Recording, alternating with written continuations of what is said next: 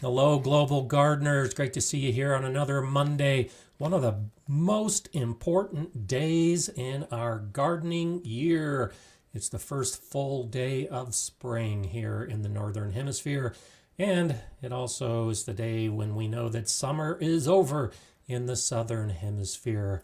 Great to see you all here. Prepper Chris is back with us after having missed it for a while. And as Pat and Frank have already commented just down the road from me here in Colorado, it is a cold, blustery day. Not sure if you can hear the wind howling outside my window, but it's about 50 miles per hour right now, and cold and snowy. A wonderful start to spring. I know some of you have commented that you're actually already seeing spring, so that's fantastic. Enjoy it every day you can, because for some of us, it's going to be a few weeks before we get to that point.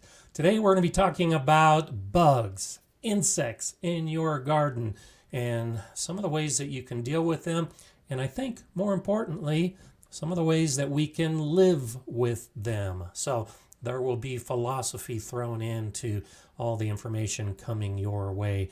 Nice to see everybody. There's Bobby Wilson checking in. Good morning to you as well. Blue Roses, Diane F., good morning. Nice to see you here. Llama Llama, happy spring. Planted 2 tomatoes, or still can't plant tomatoes for 2 months, but I'm still very excited.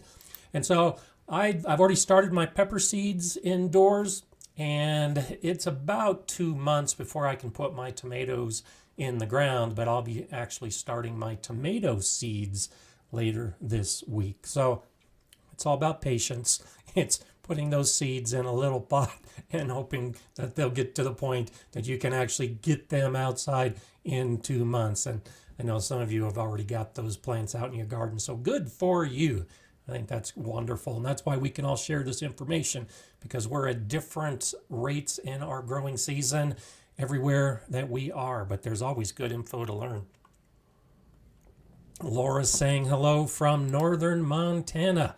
Looking forward to learning how to deal with flea beetles, the number one enemy in the garden.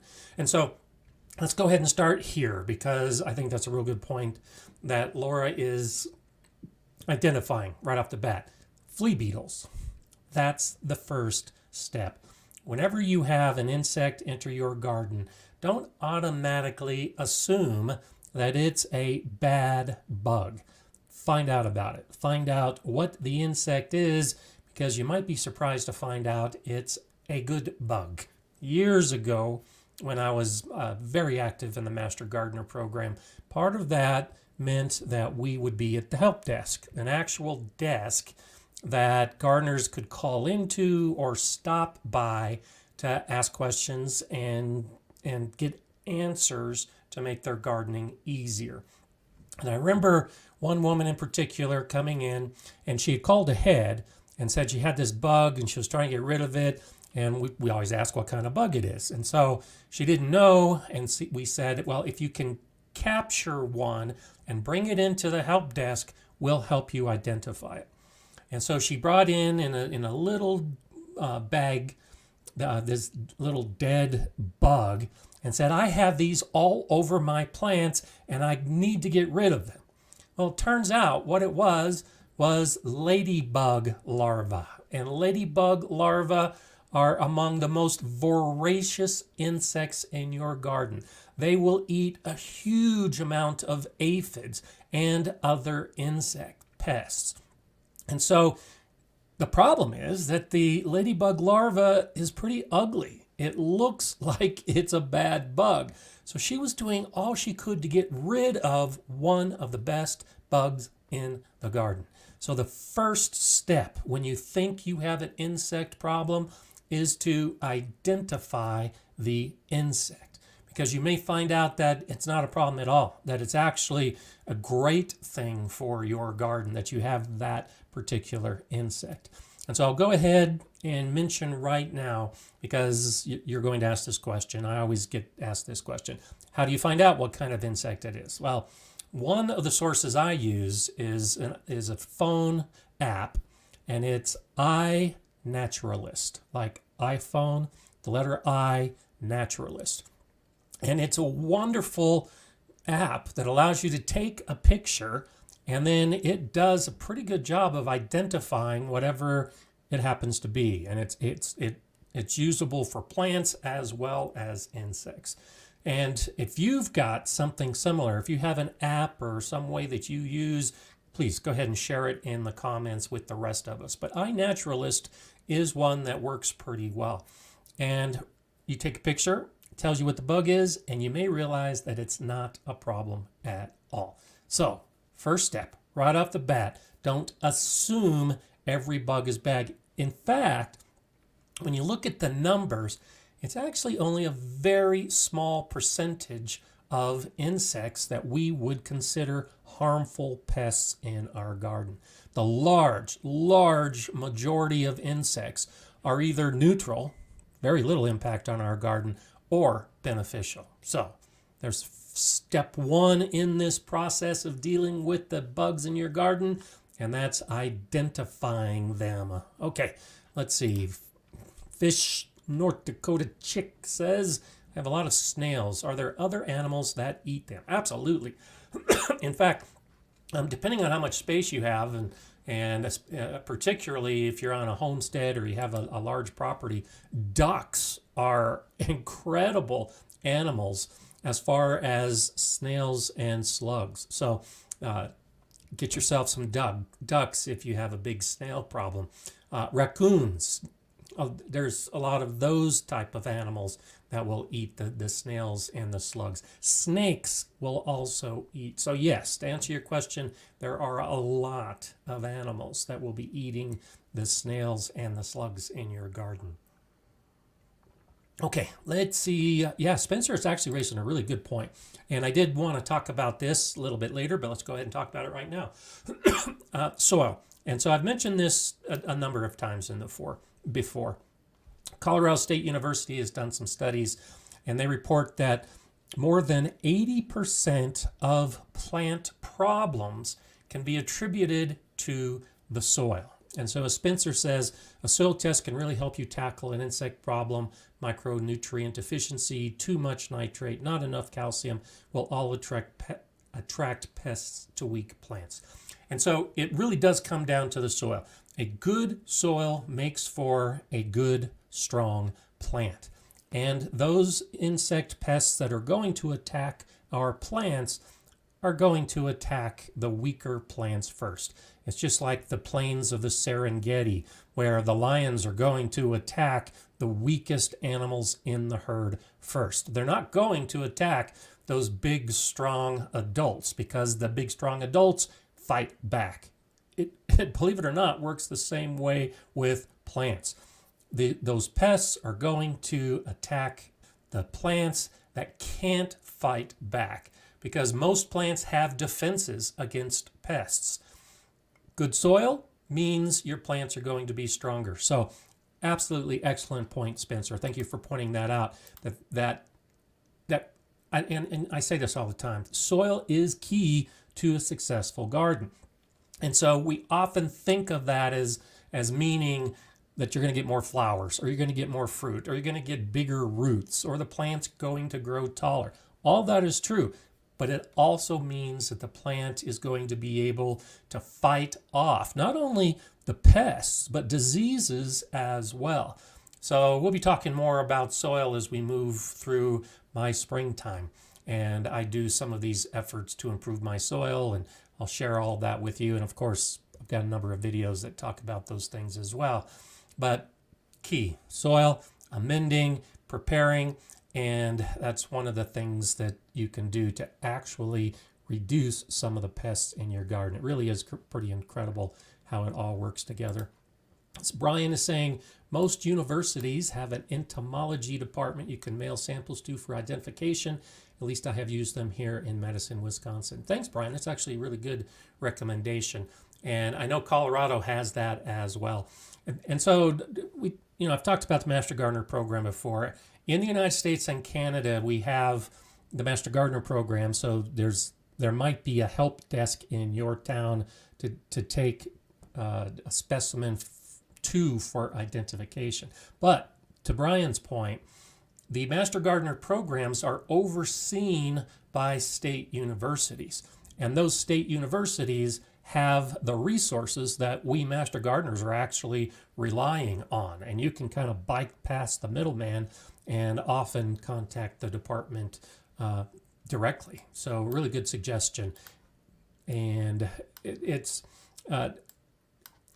knowledgeable gardeners are also a good resource. So you've got your university, you've got your phone apps, you've got your Master Gardeners, and then you've got those old gardeners like me that might be in your neighborhood. If you're new to gardening, get involved with that kind of community. Reach out and try to find some of those gardeners. I just had my gardening club meeting this last Saturday. Had a lot of new members showing up, asking a lot of basic questions. And these new members are actually new gardeners, which is why they're asking some of these basic questions. And I wasn't the only one with the answers.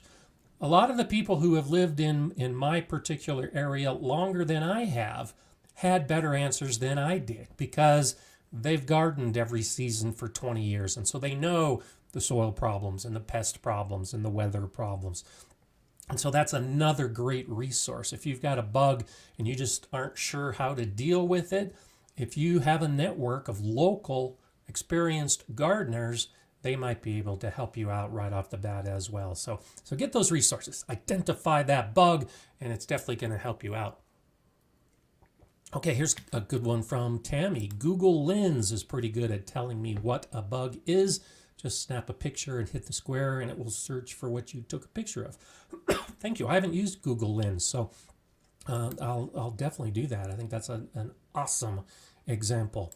Blue Roses Diane F. I'm growing a bird garden this year to help with pests, and I know some will also eat my plants, so growing some veg crops to sacrifice for them. So now let's go back to that original question that I said I would get to. So when you have flea beetles, it is one that I use this technique for. Flea beetles can be difficult to deal with. They don't typically cause large-scale destruction. They're an annoyance. They can affect the plants. But I've found that some plants are more susceptible to flea beetles than to other plants. And so this is a great way to approach the pests in your garden, is what Blue Roses Diane is saying. Sacrifice. And I've talked about this before. Planting the sacrificial plants. So if you want to grow turnips, for instance, my turnips attract flea beetles. I should say some of my turnips attract flea beetles.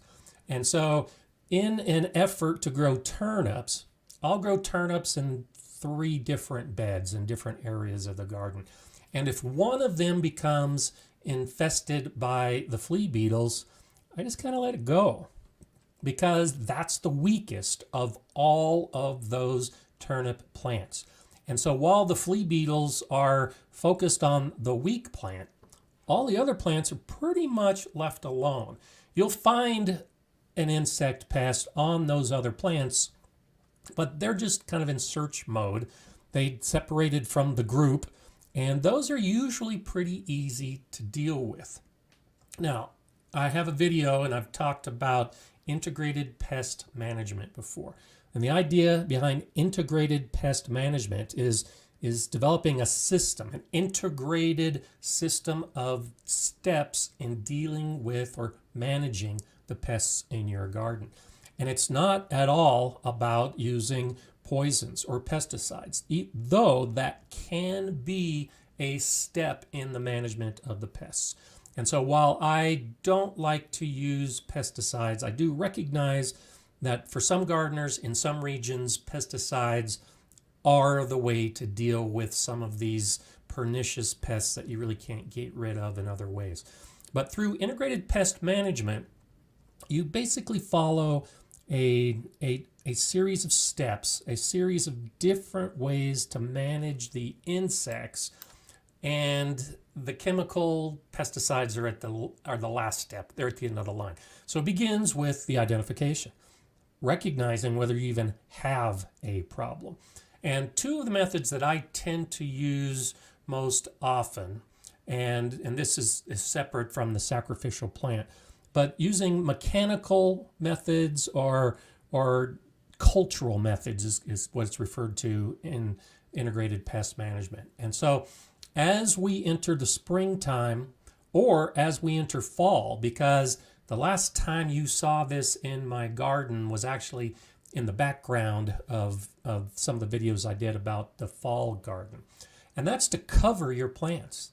When I sow seeds in the ground or put seedlings in the ground, depending on the plant, if it's susceptible to a particular type of pest, I'll put my hoop over that bed and then cover that hoop with a fabric row cover.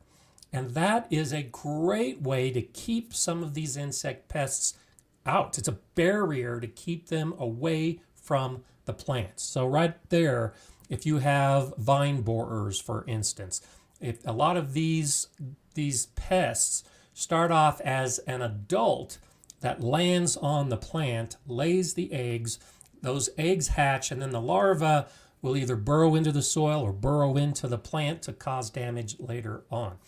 Well, when you begin understanding the life cycle of these insects that you've identified, a simple barrier, a simple row cover over your plants when they're young will keep those adult insects from even finding your plants and laying the eggs, and they'll go someplace else, not your garden. So that's a great way. I use that with a lot of my greens, and so that bed that I showed in a couple videos last year, I had no pest damage on the turnips and the lettuce and the broccoli and the mustard and all those plants I was growing together in that bed. Because they had been covered by that row cover, no insects got to them. And don't think that you need to have your plants open and available to pollinators.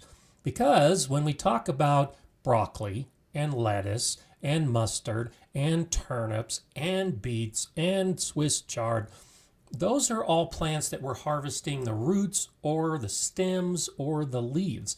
So we have zero need for pollination of those plants, which means you can cover those plants from the day that you sow those seeds.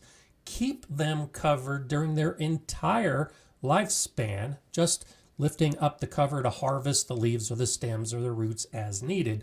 And you won't have any insect problems because the insects just can't get to those plants. So recognize how your plants are growing and what you're trying to get from the plants. And there's an outstanding way to just never have a disease, or not a disease, a pest problem, but it also holds true for diseases.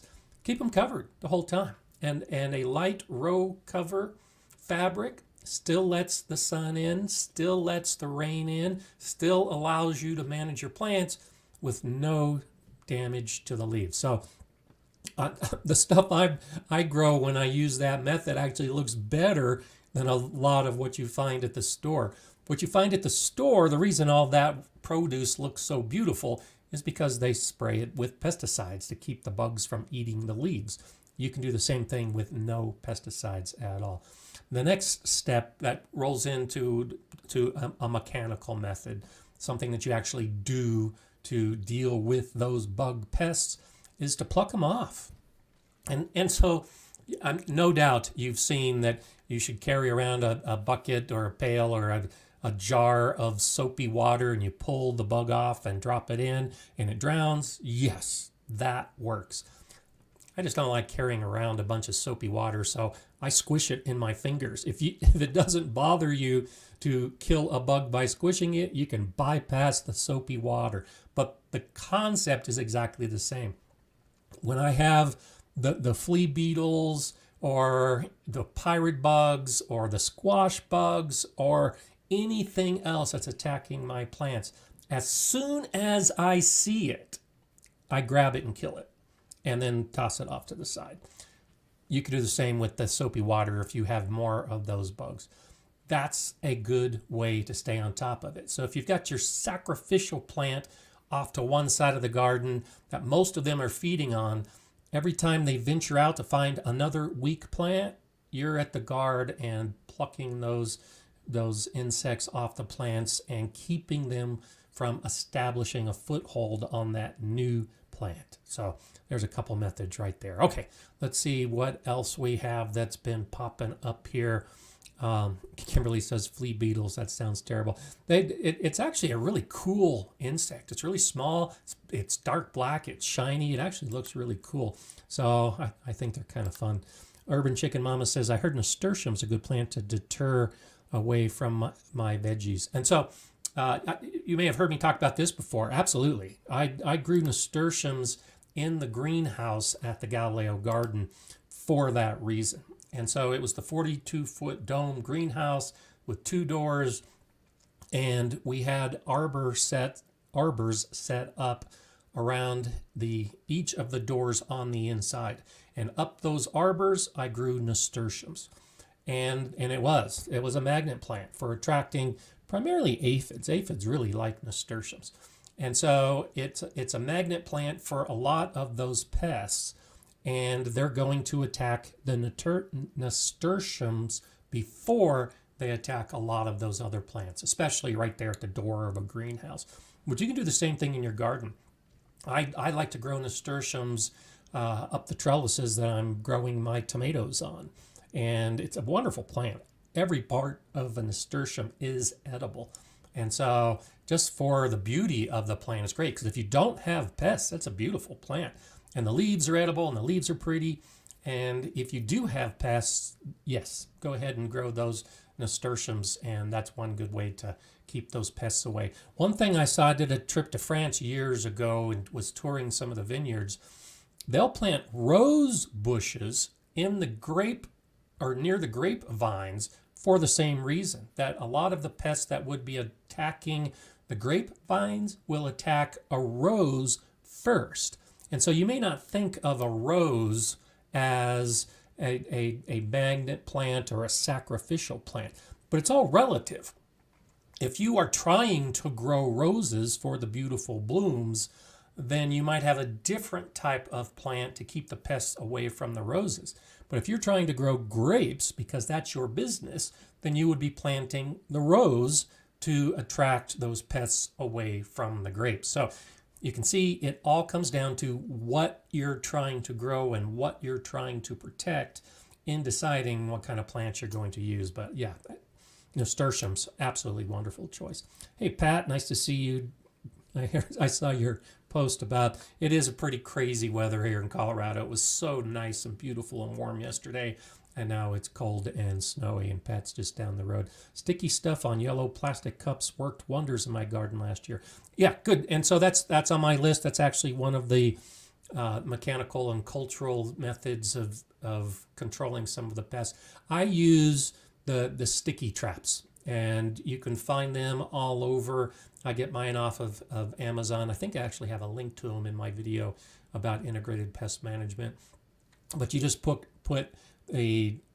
what I use is a sticky piece of paper that's yellow, and the insects land on it and it's trapped. But Pat's exactly right. You can do this yourself with yellow plastic cups. And so if you use like petroleum jelly, like Vaseline, you can actually smear that on a yellow cup, a yellow plastic cup, put that in your garden, and the color yellow will attract pests. Now, there are other pests as well. So you can find blue sticky traps. And so you've probably seen the Solo plastic cups, the party cups, and they come in blue and yellow and red. Those are all great colors for attracting insects.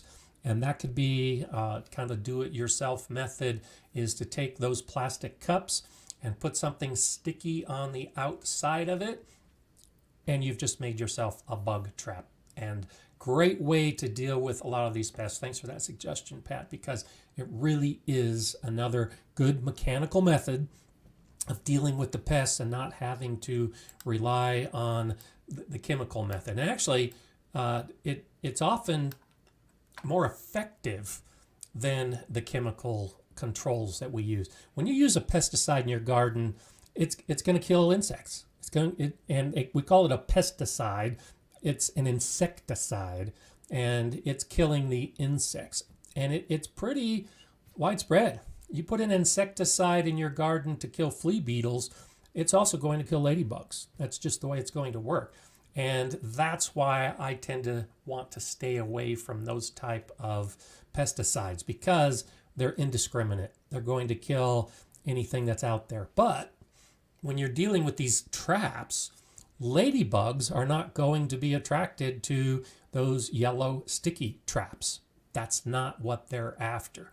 And so you can really target some of these pests when you learn more about trapping the specific pests and matching the color to the pest, and also the time of day or the time of year to put the trap out, because a pest is not necessarily going to be there every day of the gardening season.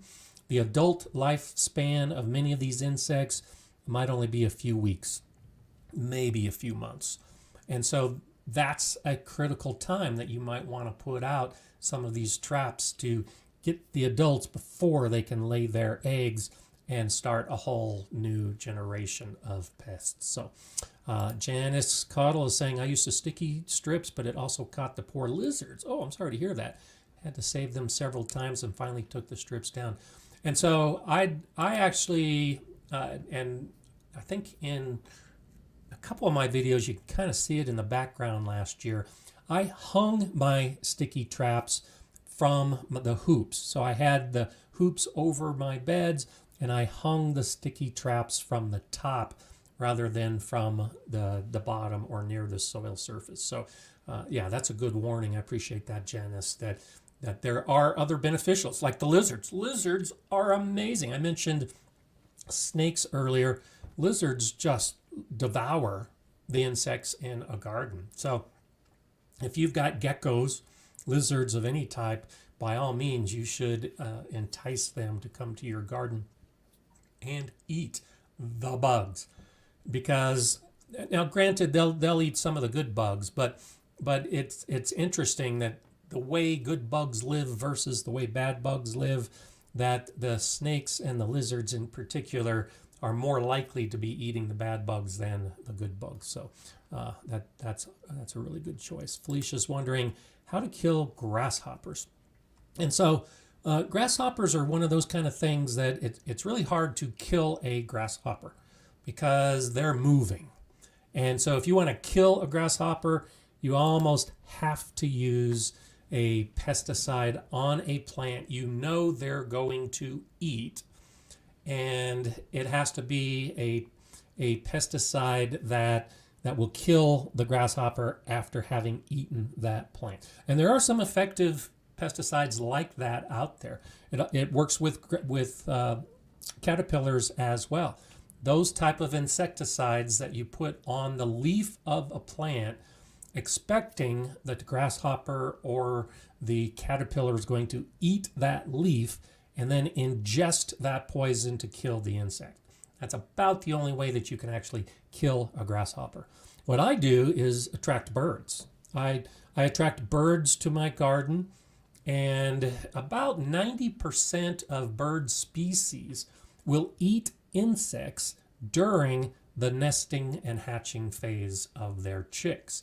And so while it's actually a much lower percentage of birds that are eating insects on a regular basis, at least during the nesting cycle, I've got my bird houses up and my branches on the ground and my protected areas and my water sources and all those things to try to attract birds to the garden, because birds are a great predator of grasshoppers.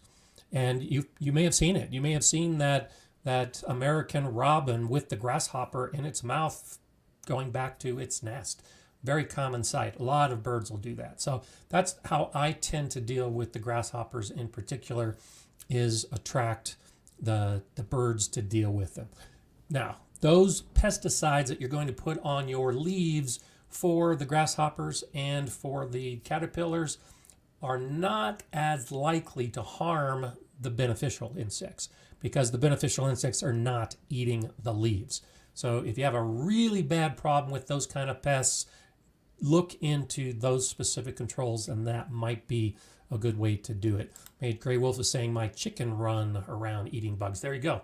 Same idea. Chickens, a bird, they like eating those bugs. So if you got the chickens, let them run around. They'll definitely take care of it. Okay, let's see. We're rolling right along. Stony Gardener says cucumber beetles have been my garden nemesis. And this is one of those where I was talking about breaking their life cycle. The nice thing about the cucumber beetles is you can see them and you can pluck them off the plant. They will try to get away from you. But if you can break up their life cycle by keeping the adults from laying the eggs, then you're not going to have as big a problem with the cucumber beetles. And I've seen it happen. At the Galileo Garden, we did that. It helps to have a lot of students that can come out and pluck the bugs off the plants. But by putting the flowers in our garden, by putting the ornamental grasses in the garden, by growing a lot of herbs, we were able to attract those beneficial predators. And those predators took care of most of the pests in the garden.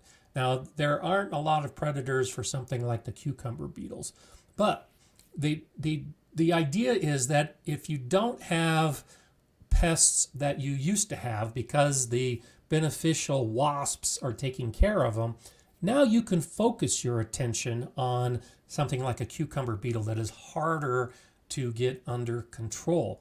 And so you're not worrying about the aphids because the ladybugs and the lacewings are taking care of them. And you're not worried about the harlequin bugs because you're using sacrificial turnip plants.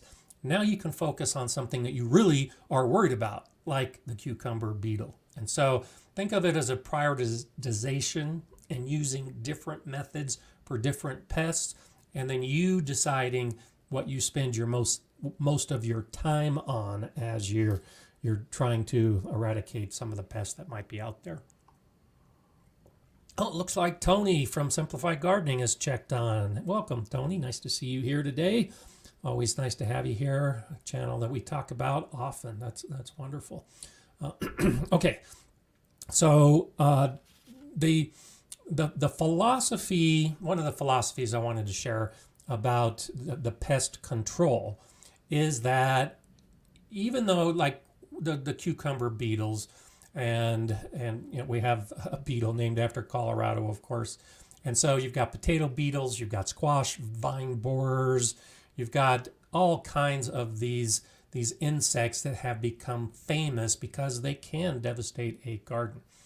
That's what I like to focus on, the ones that are going to do the most damage. The flea beetles, I really don't worry that much about. The pirate bugs, I really don't worry that much about. The aphids, not a big deal. I've got a ton of ladybugs in my garden. There are a lot of those kind of pests that I just let live because I'm in the process of trying to get a garden in equilibrium, where for every bad bug, there's a good bug.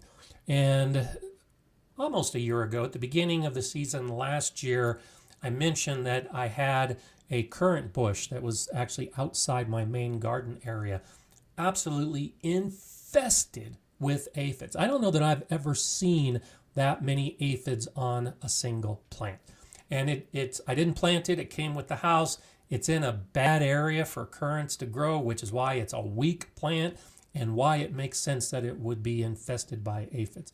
I did nothing to deal with those aphids. And within the week, that plant was covered by ladybugs. And the ladybug larvae were feasting on the aphids. And about another week later, there were almost no aphids left on the plant. And the ladybugs were gone. Where did they go? They went to my main garden area in search of more food. So that's my basic philosophy. Don't deal with it, because nature will deal with it. When you can get to that equilibrium point in your garden, you just let it happen. And it does happen. And that's what happened at the Galileo Garden, why we had so few pests, because everything started working together. Now, that being said, until you can get to that point, that's why my valuable time in the garden really needs to be focused. and I'll focus on those pests that I know can do more damage and then deal with those. For instance, the caterpillars. And we had an infestation of caterpillars inside the greenhouse at Galileo, and that was my primary focus for days. Whenever I would have students, we would be in the greenhouse pulling off the caterpillars from the plants, that mechanical method to deal with that insect pest. I wasn't going to let them devour the plants, and they were devouring overnight many of the plants, so we had to stay on top of it. You can use a lot of natural controls, and one of the best is BT, Bacillus thuringiensis. And BT is one of those pesticides that you put on the leaf with the intent of letting that pest eat some of the leaves. And so the Bacillus thuringiensis is a bacteria that when it gets into the gut of the caterpillar, just destroys it. That is one way where you do have to sacrifice some of your plants and allow the bacteria to kill off the caterpillars. And it takes a little bit of time, and you'll need to reapply the BT after a rainstorm, or if you water the leaves, it's likely to wash off. Not a big deal. But you can find a number of different types of BT for different types of pests. And the one for the caterpillars is particularly efficient. And so when I talk about, like for the grasshoppers and the caterpillars earlier, talking about using pesticides, it doesn't necessarily need to be a manufactured chemical. There are natural ways to deal with the same pests using a pesticide like BT that only the bad bugs are going to ingest. But you do need to target, because not all of these bad bugs are going to be ingesting the leaves that you're putting the BT on. So look into BT a little bit as a cultural and organic way to deal with some of these pests, and actually works pretty well. I actually used a different type of BT last year, because in my little water pond that I had built for the wildlife, for the butterflies and the bees and the birds, I had mosquitoes show up because I just happened to get a new dog, and the new dog liked to chew on the solar powered panel wiring that supplied the pump. So the pump shut down, the water wasn't flowing, and I had mosquito larvae in that nice little water basin.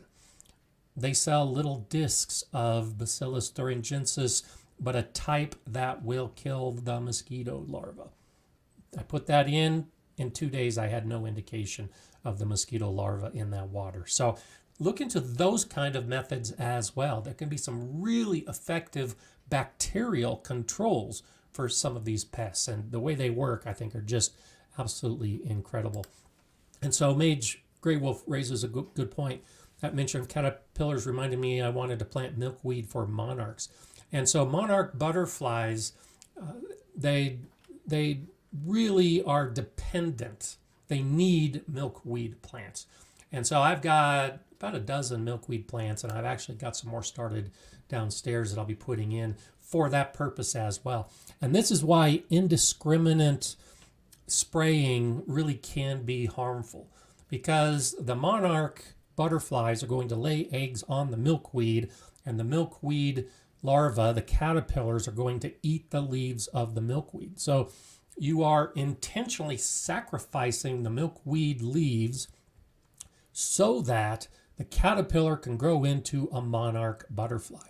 If you just indiscriminately spray a pesticide, an insecticide against caterpillars, you might be killing something that's really nice to have, like the monarch butterfly.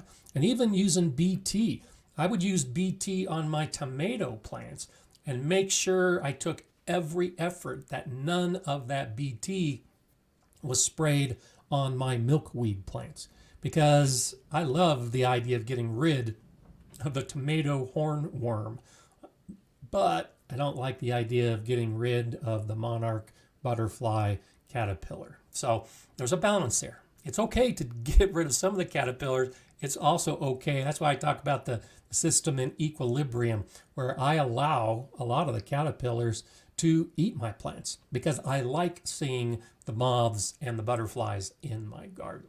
So you have to decide which part of that spectrum you want to be on and how free you're going to allow nature to be in your garden. I like having nature in my garden. So since we're talking about this from Mage Grey Wolf, let's go ahead and talk about the background today, because this actually comes from Mage Grey Wolf.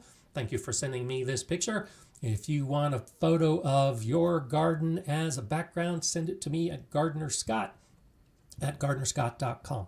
gardenerscott@gardenerscott.com. And do be sure to give me permission to use it, as Mage Grey Wolf did, and then I'll be able to put it on the background of the show. And so the key point of this is not only because it's all nice and green, living in a nice zone that you can grow things most of the year, is this area right here. Now, I've shown it in a few of my videos and I've talked about it. You don't need to garden using metal beds or constructed wooden beds or anything fancy. This is just a fallen tree. You can see the big trunks and all the plants growing inside of it. What a great idea. A great way to frame your garden is to use the logs and the branches and whatever you have at hand. I show that in my lasagna gardening video, where I framed a small bed with much smaller branches than these logs. But that's a great example of how you don't need to spend a lot of money building up your garden. You can actually have, you could look at the height of this. If you fill the inside of that with soil, you now have a raised bed that looks to be 18 or 20 inches deep. And you haven't had to buy any lumber. You haven't had to construct something with galvanized steel. You just have some logs and you make a bed with it. So I appreciate you sharing this picture with us. And I think it's a great idea. And it's nice to be able to see some of the plants and forage and things like that that are growing in the background. So that's fantastic. Excuse me. Add that to your bag of tricks. If you have trees coming down, or you know somebody that is nearby, a neighbor that's going to have some trunks, they weigh a lot, you're going to need some help, depends on the size, but make a garden out of it. Make some garden beds out of it, and that's a wonderful way to keep the nature happening and not be destroying what is something that you might have to cart away, pay someone to cart away. I'd much rather use it in my garden. I think it's a much better option. Okay, JBVRM Belinda saying good morning. Joined in late this morning. Not sure if you've given suggestions on how to control spider mites. Had a huge issue with them last spring. So I haven't talked about spider mites yet. And this is one of those things. So there are a lot of insects, and spider mites fall into this category. Aphids fall into this category. There are a lot of insects that a good strong spray of water is your, or should be your, initial response, because you can seriously disrupt the life cycle of spider mites and aphids and a lot of those small, soft-bodied insects by just spraying them off the plant. And if you think about it, these really small bugs like that, when they fall off the plant after having been sprayed off, first off, they're falling the equivalent of like a 50-story building, impacting the ground, and they're probably going to damage their legs and their body, if not outright kill them. So they're not going to be able to crawl back up to the plant. That's why it tends to be so effective. You just spray them off, and that kills or severely wounds them to the point they're not going to damage the plant. So that's one control. I don't use a lot of horticultural oils or like neem oil. I will use neem oil inside on my house plants if I have a problem. But that's also a way to control some of these insects, is to use something like neem oil, which is made from the neem tree and is a pretty effective way to deal with some of these insects as well. It is really cool. Look, do some research this week into neem oil to see how it works, because it's like a hallucinogen for a lot of these insects.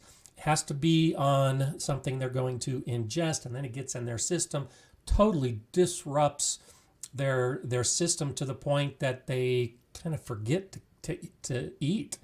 And so for some of the insects, neem oil actually screws with their little insect brain to the point that they end up starving to death. And it affects different insects in other ways. Some of the horticultural oils are actually there to suffocate the insect by coating them with the oil so they can't breathe. So there are a lot of those natural controls, and those are some of the ways to deal with something like spider mites. But whenever I haven't had a problem with spider mites in my garden. I've seen them show up a couple times, and when you have like lace wings, the predatory insects that come in, they'll often deal with insects like that, and a good spray of water is often enough to deal with insects like that. And so when we talk watering, I'm asked this a lot. I like to hand water. Most of you know this. I like to go out and water my garden by hand every morning, and that gives me the time to look at my plants and see if an insect is coming in. That's why I can pluck off some of these insects. You know, they might be the scouts that are being sent out to try to find those weak plants. And if I can pull them off the plant and keep them from sending out their pheromone signals to the rest of their insect buddies, I'll do that. And also, because I'm hand watering, if I see something that can just be sprayed off the plant, like a spider mite, I'll do that as well. And so get to know your plants face to face on a personal basis daily, and you can really help keep some of these pests from ever creating a problem in your garden. And that's really a good way to do it. And so, yeah, David raises a good point. So for indoor plants, like the marijuana growers, spider mites are a different issue. And often you have to be careful, particularly for a big crop that you have growing inside.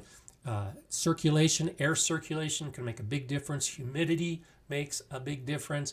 But a lot of indoor plants, you can't take the hose in and spray them off. So yet another reason to really get up close and then start learning more about the insecticidal soaps in addition to the horticultural oils as a way to deal with a lot of the insect pests that you have indoors. I had a scale, a type of scale that was on some of the plants I was growing at the Galileo School, and had to get in. I was using a combination of those type of things. Neem oil was working fairly well, but not enough. And so I got rubbing alcohol and went through every leaf, and it was a lemon tree, just to be specific. And so I had the scale that was on the lemon tree leaves and stems, and I just took a little piece of cotton with rubbing alcohol and went through every leaf and every stem to get rid of the scale on that plant. And then had to stay with it to make sure that they didn't come back and reinfest it. So that's one thing to do.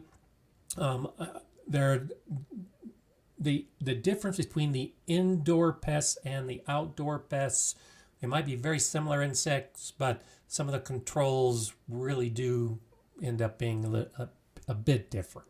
Hydrogen peroxide is another one of those ways that you can deal with the insect pests indoors. Outdoors, I think it would just take so much hydrogen peroxide that it's not worth it. But either pouring hydrogen peroxide on the soil to kill some of these eggs and larvae, or the hydrogen peroxide on the leaves is another way to deal with some of the pests inside the household. So you can see there's two worlds that you have to learn depending on how many plants you have inside and how many plants that you have outside. And it's one of those things that we can spend all kind of time learning, and there's always going to be more to learn. Cam says azadirachtin, I think that might be how it is a systemic that's derived from neem seeds and concentrates. The active ingredient in plant tissue disrupts the life cycle and discourages feeding. There you go. So I haven't actually used that as a systemic, but yeah, the chemical that is in the neem plant like I said earlier, totally disrupts their feeding, and it's pretty effective for those plants that are going to be chewing on or those insects that are going to be chewing on the plants, either the stem or the leaves. And so in a systemic form, that's actually a really nice way to approach it. Jean-Pierre, bonsoir. I have a problem with beet flies. I live in an area where farmers growing mostly sugar beets. This is a beet fly paradise. And so this might be one of those things, if you're trying to grow the beetroot in particular, and I'm guessing that's their primary food. And so if you're growing not a sugar beet, but a different type of beetroot in your garden, you might want to think in terms of the sacrificial aspect of it. Put some of the beets around the perimeter on the side that's close to the farmers, and if those insects discover your garden, they're going to attack those plants first. But beets fall into that category of plants that you can protect. And so the approach I would probably take is to grow my beets in a bed that I could keep covered with the fabric row cover. And that way those insects could never get to my plants to eat them at all. So consider that, Jean-Pierre, actually putting that barrier up to keep them out. And hopefully you won't have problems with the beet flies, because the beets, you don't need them to flower. You don't need a pollinator for the beets. So you can keep them covered their entire lifespan and still harvest them. And if no insect has ever got to them, then you're not going to have a problem with those beet flies anymore. Okay, rolling right along. Ladies' garden home. I've had good luck with fungus gnats by boiling water in the potting mix before sowing and Ceylon cinnamon sprinkled on top. Good suggestion. I actually showed that in a recent video where I was making my potting mixes. Great way to deal with fungus gnats. Now the fungus gnats will lay their eggs in your potting mix, and so putting the boiling water on your potting mix is a great way to kill those eggs and any larvae that might be hatching. And then cinnamon has antifungal properties. And so the moist potting mix is going to generate the fungus, and that's really what's attracting the fungus gnats, hence the name. And so the cinnamon really can be effective at not necessarily killing or harming the fungus gnat, but actually taking away their food. And sprinkling it on the surface of your trays where you're growing your seedlings really can be effective. So thank you for those tips. That is good advice. They really do work. Okay, let's see. Chris, nice to see you back. Is there any way to make my yard a bad place for mosquitoes? Yes. So the best way to keep your yard a bad place for mosquitoes is to take away the water sources. The mosquitoes are looking for those wet areas to lay eggs. And if you can take away those wet areas, they're less likely to congregate in your garden. Or, because I think every garden should have a water source for all of the beneficial insects and animals, this is where the Bacillus thuringiensis that's made for mosquito larvae comes in. You can get some of those little discs to put into any water sources that you do have, but especially after a heavy rain, if you've got low areas of your garden that tend to pool up, that's the area that you want to try to keep dried, improve your drainage, keep water from pooling, and then in a water fall or any type of fountain that you have, you would want to use something to try to keep the mosquitoes from laying their eggs and the larvae hatching. That's a great way. Another thing, like we talked about earlier, if you can be attracting all of those wonderful snakes and lizards and animals that would be eating mosquitoes, that's another great option. I haven't grown citronella. You could probably grow citronella in your garden, and you can buy the citronella candles that do have some beneficial effects to keep mosquitoes away. And I've read that citronella plants can actually do that as well. So there's an option to start looking at some of the plants. And then bats. If you can attract bats, I've talked about this, I'm still a ways away from doing it, but if you can build a bat house in your landscape to attract bats, bats will devour mosquitoes at night as well. So some of those kind of methods, trying to get that whole natural system in play, is one of the ways that you can deal with mosquitoes. Hope that helps out a little bit. Some of the things that you might be able to do. Okay, let's see. Yeah, hi Cam. Actually an agronomist and ag consultant, works both organic growers and conventional growers. Went to MSU and have a degree in fruit and vegetable crop management. Awesome.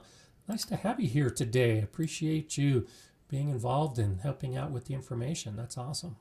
That's what makes this community and these live streams so awesome, is the fantastic people. And you know this, I say it every week, just how fantastic everybody is in this gardening community from all around the world. And we really do have a lot of people that know what they're talking about, in addition to people that are trying to find out. So that's what's so great. Whether you're a brand new gardener and asking a question, or someone with experience and credentials answering questions, we can all be gardeners enjoying our time. Patricia is saying, would it be helpful to disturb the soil under the deck where I have my container garden to disrupt or kill harmful larvae? I think so. And this is actually one of those methods I like to use when I think I have a problem. I don't necessarily do it every year, but this comes back to the identification of the pest. And so some of these pests, some of these vine borers, for instance, the larva will actually overwinter in the soil. And there's a number of insects that will overwinter in the soil. If you know you have that particular type of insect, then yes, disrupting the soil can have a huge impact. I did that this last year. I had a lot of grubs. Didn't know exactly what kind of beetles they were going to turn into, but a lot of grubs in my beds, and the chickens like to eat grubs, so I dig out the grubs and throw them to the chickens. But that's the idea, is that I'll amend my beds in the fall, primary purpose to feed the soil so that it's ready to go with all the beneficial soil microbes in spring. But in an area where I suspect there might be an insect problem, I'll also amend in spring. I'll add another couple inches of compost, work it into the soil, and by doing that, that will disturb the larva in the soil. And that's what I did in my squash bed this last year, just in case. I hadn't seen any indication of vine borers, but I did it just to be safe, and I dug up a whole bunch of grubs and threw them to the chickens over on the other side of the fence. So yes. Now, would it be helpful? It depends on whether you have one of those type of pests. If you want to amend the soil and it's not too much work to do it, then I say do it. The biggest issue is that whenever you're disrupting the soil, you are disrupting the life within the soil. And that's the concept behind the no-dig gardening, is that you're not disrupting that life in the soil. But it may be necessary if you have a pest that resides in that soil. So back to the very first point, identify your pest, and that will probably give you the answer you're looking for as to whether you disrupt and kill the larva in that particular area. Otherwise, I won't say it's a waste of time, but it may not be necessary. If the reason you're doing it is to disrupt the larva, then you got to be sure that you have a larva that's there to disrupt, if you can follow that. So Il Vaquero 555, I put up a bat house several years ago, and they absolutely hammer mosquito populations. Thank you for substantiating that bit of information. I appreciate it. Yeah, I've mentioned this before. It's in my plans to put up a bat house. In the summer, I'll typically see 3 or 4 or 5 bats flying around my neighborhood in any given night. And so I'm hoping I can put up a bat house and actually encourage some of them to reside in my garden space. But you're absolutely right. I appreciate that as well. Bats are incredible when it comes to dealing with a lot of those type of insects that are going to be flying around. So really good idea. So Karen's saying, not sure if you'd mentioned what to do for grub worms. I had them in my garden last year, so I was wondering what to do this year to keep them away. Okay, so I talked about grub worms. So actually, nematodes are on my list of things to talk about today too. There are a lot of beneficial nematodes that you can buy and put in your soil, and those nematodes will feed on some of these various larvae that will be in the soil. And so the nematodes will usually, when you go to buy a nematode, it will identify what it likes to attack. And so you can buy specific nematodes for specific types of larvae and grubs. And so that's one way. Like I mentioned, disrupting the soil or bringing in your flock of chickens. The chickens are going to dig up the grubs without you making any effort. That's actually how I discovered I had the problem, because I had some of the chickens jump the fence and start digging up that bed. And once I got rid of the chickens, then I started digging up that bed and disrupting the grubs. So digging them up, adding nematodes are a couple easy ways to deal with those grubs. Now, that being said, there are a lot of beneficial insects that are going to be in your soil as a grub. There are some good beetles, and those beetles might lay eggs and have a grub in the soil as well. And so beetles can play an important role in the whole ecosystem. And so don't automatically assume that a grub is a bad grub. I was doing it more just to keep the chickens out and to help keep them happy and disrupt any potential problem. But like I said, I didn't take the effort to actually identify what kind of grubs I had, because I'm still building out my garden space and learning what is coming to my garden. But nematodes are actually, they fall in that category of like the BT, where it's a totally organic, natural way to deal with some of these pests that might find their way to your garden.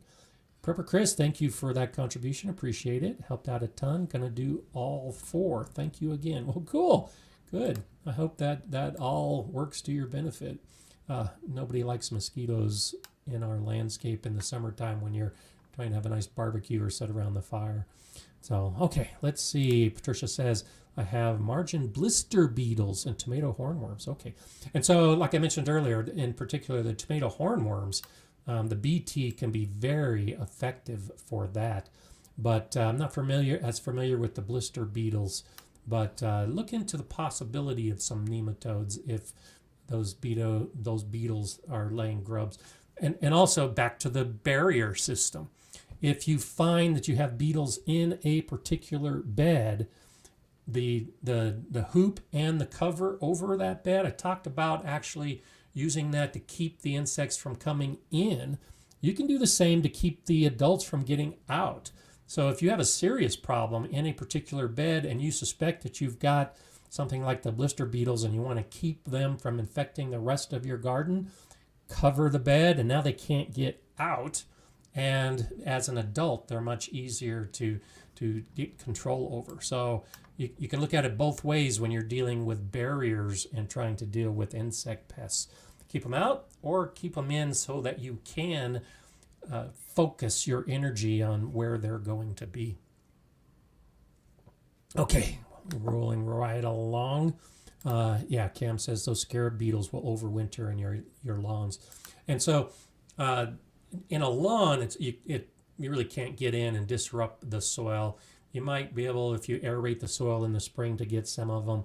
But yeah, that's one of those areas where you'll often see spraying to get rid of the grubs that are growing in lawns. But nematodes are also an option if you can find the right kind of nematode. The scarab beetles are really cool beetles, but those grubs can cause a lot of damage if they do come in. Okay, let's see what else we have. I'm gonna just scroll through and see if I missed some recent comments. Oh, Pepper Chris says state has a whole bat program in Tennessee. That's awesome. That's incredible. Okay, thank you, Jay. Jay's always on top of things, giving a nice link to an article about nematodes as pest control. That's awesome as well. And Brian says worm castings from the worm bins are full of the beneficial nematodes. So that's an interesting way to, if you have a worm farm and you're growing worms, that's actually a nice way to spread some of that bacterial or fungal or nematode into other areas of your garden, is to incorporate them into your worm bin in the bedding and the food. And when you harvest the worm castings, all that wonderful life is going to be in the worm castings as well. Urban Chicken Mom is asking, are frogs good or bad for the garden? I have a water reservoir behind me that they live in and migrate over to my yard. Another, in that category of lizards and snakes, the frogs are going to be eating those insects. So yes, they are beneficial for the garden. The frogs are not going to eat your plants. They're going to eat the insects on your plants. Now, they are indiscriminate, and they can eat the beneficial insects as well as the harmful insects, the pests. But yeah, they can be really good for your garden. And that's one of those. I use snakes as an example that I've talked about before. When I see snakes appearing in my garden, I know that I'm starting to reach that equilibrium point, that my garden is a welcoming environment for snakes, and that those snakes now are taking care of the slugs and the snails and some of the other pests that I might have showing up in my garden. I don't have the snakes yet because I still have a lot to do in my garden to attract the snakes. Frogs fall into that category as well. If you have the water resources and the protective areas, the shelters for the frogs, then it's showing that you're doing a lot right to reach that balance and bring in those natural predators. So yeah, frogs are definitely good for the garden, and I would encourage them at every point. Now, one of the things I did want to talk about as well is you can buy insects for your insect pests. Buy some of those insect predators. But I would suggest be careful. Don't expect a miracle overnight. And so ladybugs are a really good example. You can buy bags of ladybugs, release them in your garden with the intent of dealing with the insect pests in your garden, like aphids. The problem is, because of the type of insect that it is, ladybugs are not going to stay in your garden. Now, water your plants because they're probably going to be dehydrated and they're going to want to lick up all the water droplets off your plants as soon as you release them. But the ladybugs are going to fly away. They're going to look for their home. Ladybug fly away home. That's what they do. So they're only going to be in your garden for a brief period of time. It's great fun for the kids, but don't expect that buying a bag of ladybugs is going to solve your problem. Some of them may stay, and over time you may develop a larger population of ladybugs within your garden, but it's not a magic fix. You can also buy mantids, like a praying mantis. You can buy those eggs and put them in the garden. That's a better way to do it. If you can buy one of these predator eggs and put it in your garden, when they hatch, they're going to stay in your garden, unlike the adult ladybugs. Like the frog, the mantids are indiscriminate. They're going to capture whatever insect is in front of them, whether it's a good bug or a bad bug. But that is another option as to what you can purchase, like the nematodes and the BT, to deal with some of these pests. So think about that. It's enjoyable to see the progress if you buy some of these eggs and you can see this little praying mantis emerge and suddenly it's taking care of your garden. I tend to think that for most of these beneficials, you can attract them.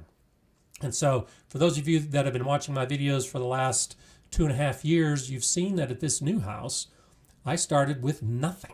I literally scraped everything away, leveled out the landscape, started building the beds, putting the trees and the fruit bushes in. There was nothing here. Last year, I saw 3 of the praying mantids in my garden, and they are amazing. I had a brown one on the plants that were brown, and I had green ones on the plants that were green. So they're going to find your garden. If you stay away from those chemicals, if you make your garden an inviting place with the shelter and the water and the food, they're going to arrive. And so you can try to take the fast approach, which may or may not be effective by buying some of these things, or just building the environment, and they will naturally find your landscape. And so when I think I showed it, actually, when I have a video on spinach seeds, and I think I showed one of the praying mantids in that video, because as I was collecting the seeds from my spinach plant, it was right there doing its job, taking care of the bad bugs that were on the turnip plants actually nearby. So wonderful thing to do. Melissa says, hard to attract them here since I'm a balcony on a condo property that is basically a wildlife reservoir. There's so much competition, I have to bring them here. And so, yeah, like Christine says, attraction works, they will come. There are a number of different ways to attract a lot of the beneficials. And so, like I briefly mentioned, herbs, dill and fennel are incredible plants that you can grow to attract some of these beneficial insects. And so even if you have a small space, consider trying to add some of the flowers and the herbs that might attract some of those beneficial insects as well. You might have more trouble attracting the beneficial animals, but you can attract some of the beneficial insects. And also weeds. Don't necessarily indiscriminately spray herbicides to kill your weeds, because a lot of what we think of as a weed is an ideal magnet for these beneficial insects. The first place, almost invariably every year, the very first place that I see my first ladybug is on a dandelion flower. And so I know my dandelions are attracting the ladybugs because of those other small insects that are going to be attacking the dandelion flowers that the ladybugs are coming after. So I'm not spraying my my dandelions. I'm letting my dandelions grow because I know the ladybugs are going to find those dandelions before any of the other flowers in my garden or any of the other plants are growing. So weeds can be an important factor in attracting the beneficial insects as well. And it's that concept of equilibrium. It's getting all the plants and insects and animals working together, and weeds play a part in that. So grow some weeds. Okay, let's see. Llama Llama is saying, someone used to say, why would I waste garden space on flowers? I cannot begin to tell you how much of a difference it's made. Cool. This year my flower list has gone on steroids. Absolutely beautiful. That's the approach I like to see. And that's what I'm doing too. I've actually got way more flower seeds started in my basement than I do the vegetable seeds yet. And I will be growing way more flowers than I'll be growing the tomatoes and the peppers and those other kind of plants. So good. Yeah, put your flower list on steroids if you want to get to the point where nature's taking care of your problem for you. Because it really is pretty cool to have nature deal with your problem so that you don't have to deal with your problem. That's what I learned at Galileo. And I've said this before, in the 4th year, we essentially had no insect problem because nature was taking care of it for us. Now, we had snakes, and we actually had salamanders that would come up from a creek nearby. We had bats. We built a bat house. So in addition to the bird houses, we had a lot of nature taking care of those insects for us, and it was beautiful. It was absolutely beautiful. Not having to worry about plucking off the insects from the plants because I rarely would see an insect on the plant. So awesome way to approach it if you can. So I don't want to brag, but my neighbor is a beekeeper. Well, brag about it. That's cool. The bees are always a nice thing to have. And I think it's one of those things that if your neighbor's got bees and you've got a garden, it's a match made in heaven. So Shandy's saying, I have hummingbird feeders in my garden, and I'm worried about praying mantises killing them. You know, I have heard that the praying mantids can kill the hummingbirds. I've never seen that. I haven't seen evidence of it. The primary food of those are insects, and unless you've got huge mantids and small hummingbirds, it's really not going to be an issue. And the way we see hummingbirds fly, they can flit away from it. So I'm not going to say it's a myth, because it probably has happened, but I don't think it's anything to be worried about. And so your hummingbird feeders are hanging, and the mantids are probably not going to be on your feeder hunting the hummingbirds. They're going to be on your spinach and your tomatoes and all of your other plants, hunting a much smaller, easier prey to catch. And so I appreciate that sentiment, that you're worried. Have your hummingbird feeders, and also hope that you're attracting the mantids, and they should actually work in harmony pretty well together. So Yvonne saying, loving today's show. Wonder how native plants fit into the scheme, and how you plan to do a show or a video on native plants. Good question. So yes, I am actually planning on talking about native plants. It's on my list, I think in the May time frame, when I actually am putting some of the native plants I'm growing out in my garden, and when some of the native plants I have come back for the winter. So it is part of my plan. And so great question, as it ties in with the subject today. The pests you have are likely to be native to your area. Now, we all know about pests from other countries that are brought into our country and wreak havoc. So native pests are likely to have a native predator. That's just the way that nature works. Which is why these pests from another country end up causing so much problem, because there isn't a natural predator to deal with them. And so if we have the natural or the native pests with the native predators, chances are there are native plants that are attracting those pests, and native plants that are attracting those predators. Many of those predators are going to be laying eggs on the plant or in the dead stems.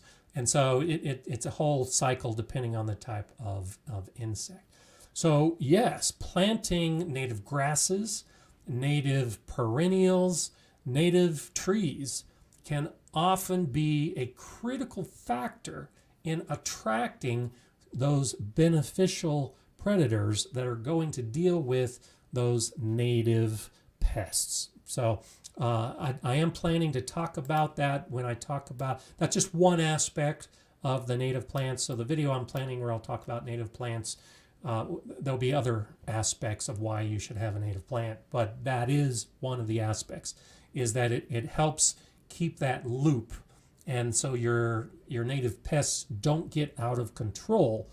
And where you'll see this, and this is one of those things that we'll often see in a vegetable garden, where you're growing the hybrids, you're growing the heirlooms, you're growing the plants from someplace else that aren't necessarily native to your area.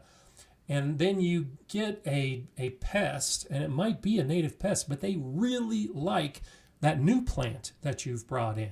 Well, the beneficial insects might not be familiar with that new plant yet, and that's one way and one reason why some of these pests can devastate our gardens when we try something new that really isn't native to our area. Until everything gets in balance, it just doesn't work. And so if you're not growing the perennial native plants and grasses and trees, then all you're focused on in your vegetable garden is just your vegetable plants, you can have a system out of balance and the pests can take over.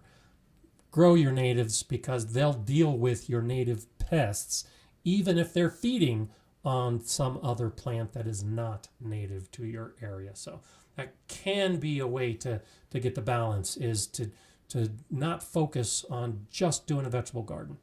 Put all the rest of these plants in, and put these plants in around your vegetable garden, in your garden beds, like we're talking about with the nasturtium and dill. I have dill growing all over my garden for the purpose of attracting some of the beneficials.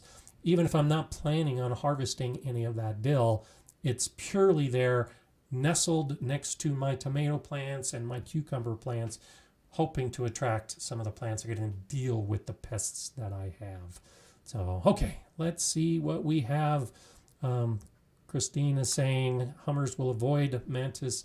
The mantids will look for the bees on the feeders, and you can move the feeders to different locations occasionally and keep them clean and fresh. Okay, thank you for that. That's what I suspected, is that the birds are not going to put themselves in that position, and the mantids aren't going to waste their time on a bird. But I thank you for saying that. That's nice to know.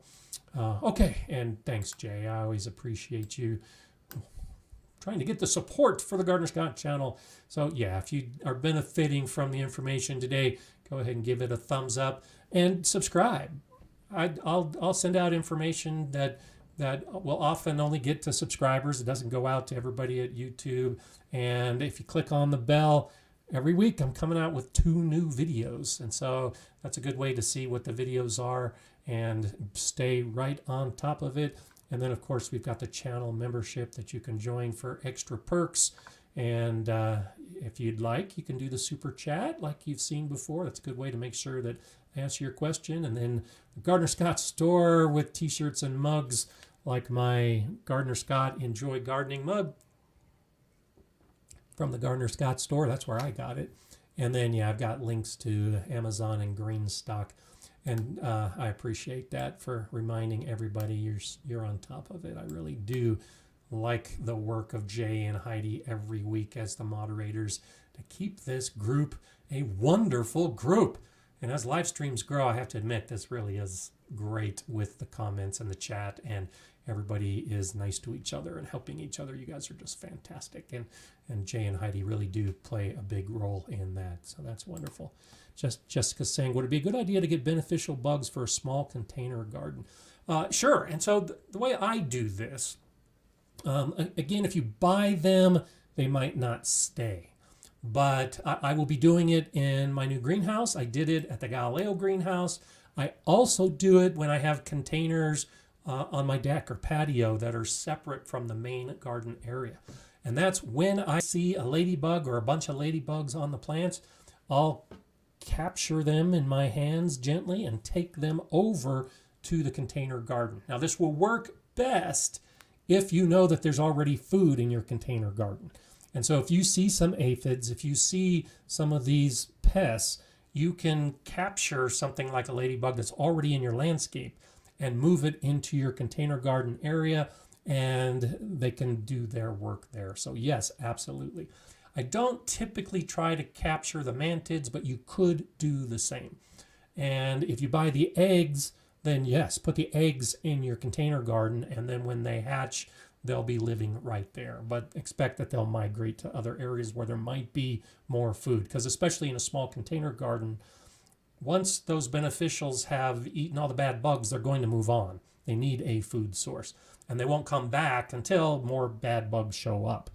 And so just be aware for any garden size that if you have attracted these beneficials, that they may move on. If you've got so many of them that there are no longer the food, the pests for them to eat, they're going to move on. But they know your garden, they know your area, and they'll return, or they've laid eggs for the next generation to deal with, because they move on and the next generation will hatch and do its job. So yes, it can work, and I would encourage it to get as much out of it as you can. Colorado Bird Nerd, nice to see you again as well with such great info. Will be my first year to grow shishito peppers. Has heard me and many others love them. Just started them indoors. Awesome. Yeah, I just started them indoors this last week too. And I actually started more shishito peppers this year than I grew last year. I think I had 8 plants last year, if I remember right. And I'm planning on growing more this year because it really is a wonderful, wonderful pepper. So good for you. Thank you for that super chat. And I have no doubt you'll love them. Anxious to hear what you have to say about them in the future. And Brian says, I just started my shishito peppers 2 weeks ago for the first time as well. Awesome. And I'm sure you'll like them too. It really has become my favorite new pepper. Hi, John. Hey, back at you. And so as we talk about, or as I move on from some of these things that I just talked about, seeing that ladybug on the dandelion and now growing shishito peppers for the first time. One of the things, and you know this, I end all my videos and the live streams by saying, enjoy gardening. Now, I recognize, especially if you're new to gardening and you start realizing how hard it is, that you might have to stop and think, well, what does that mean? How do I enjoy gardening? There's too much to know. It's too hard. I'm in a challenging environment. I don't even know what to grow. So how can I enjoy gardening when it's just so daunting and I don't know where to start? So here's what I want to leave you with today. Look at the firsts. And I would encourage you do this in a garden journal. I think garden journals are great for a number of reasons I've talked about before. But this year in particular, look for the first everything. The first bee that you see in your garden. The first ladybug you see in your garden. The first flower that blooms. The first everything. And this includes those harmful pests. The first Colorado potato bug that you see pop up on your plants, pluck it off. Those squash bugs, pluck it off. That's enjoyable. The very first one, as we've talked about today, is one of those things that you can see it, deal with it, and I feel good when I pluck off that first harmful insect of the season. I feel good when I see that first everything. The first raspberry, the first strawberry, the first tomato, the first of so many of the things you grow, I say, eat it in the garden. Don't take it indoors. The first radish that I pull out of the ground, I hose it off and I eat it right there on the spot. The first spinach that I harvest, the first pea pods that I harvest, I sit right there and eat them on the spot. That's a great way to enjoy gardening, is to really savor those moments, those first moments of the year. Because too often with the pea pods, we just start harvesting the pea pods and fix them and eat them and don't think too much about it. But there's a lot of work that goes into growing a pea pod. And so savor the moment. Eat that first pea pod. I love having my granddaughters in the garden and letting them be the first to eat some of these things from my garden. It's the first smile on a child's face in my garden every year. You see how you can do so much.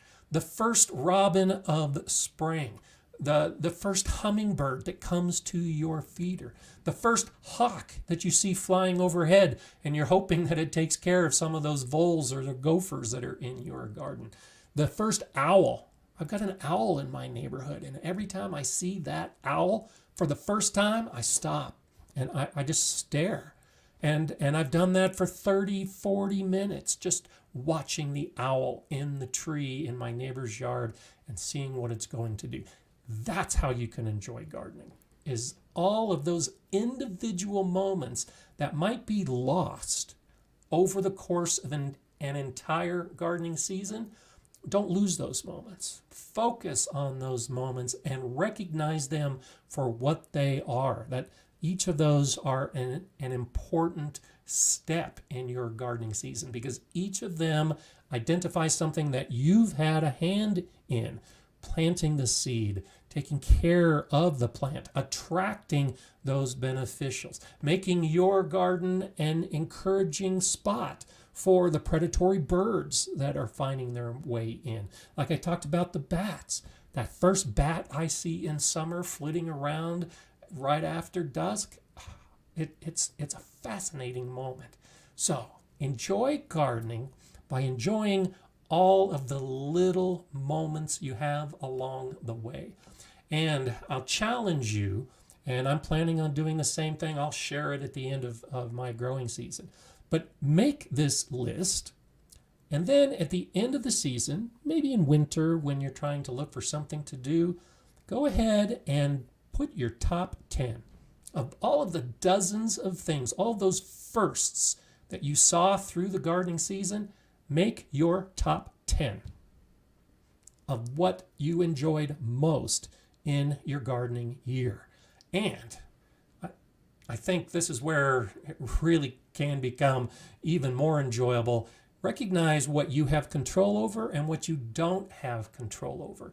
And some of those things that you don't have control over, some of those natural events that occur, if you slow down and think about it, you may recognize that you really do have control over some of those events, like the first robin and the first owl and the first hawk and the first snake and the first frog and all the rest, because that's nature responding to everything that you're doing in your garden. So make your list, the top 10 firsts of your gardening season, and I bet you that'll also bring a smile to your face at the end of the gardening season. So it's a challenge for you to move forward. Big Mama, thank you so much for that contribution. I appreciate it.